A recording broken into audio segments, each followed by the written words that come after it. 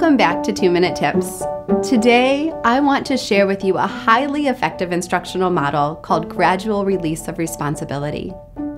The gradual release model slowly and intentionally transfers the cognitive workload of a lesson from the teacher to the students, resulting in successful independent learners. This process unfolds over 4 phases: I do, we do, you do together, and you do alone. Let's look closely at these phases. The first phase is called the I do phase. In this phase, the teacher models the lesson objective using a think aloud while the students listen and watch. This is a great opportunity for the teacher to highlight important academic language and the skills essential for mastering the lesson objective. For example, if I were teaching a lesson about making change, I'd share with my students a graphic organizer like this.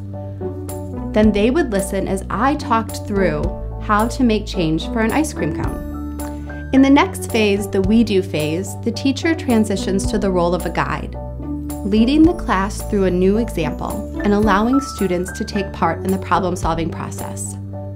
During this phase, the teacher asks guiding questions such as, where do we start? What comes next? Why do you think that's correct?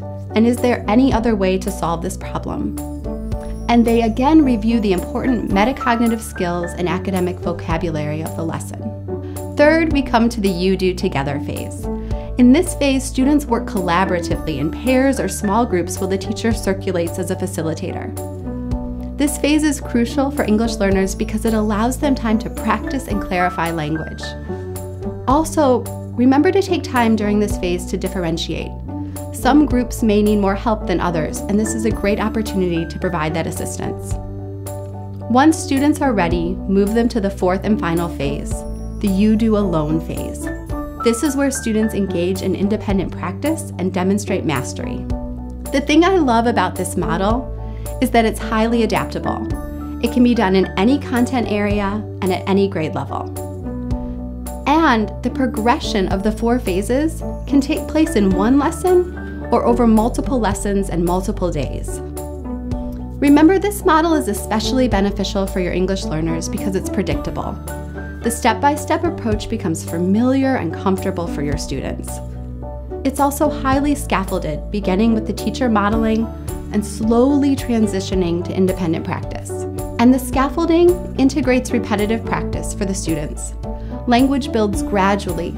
Students move from the domain of listening to more complex domains of speaking and writing. Ultimately, gradual release of responsibility builds confident and independent learners. Where can you fit these 4 phases into your teaching this week?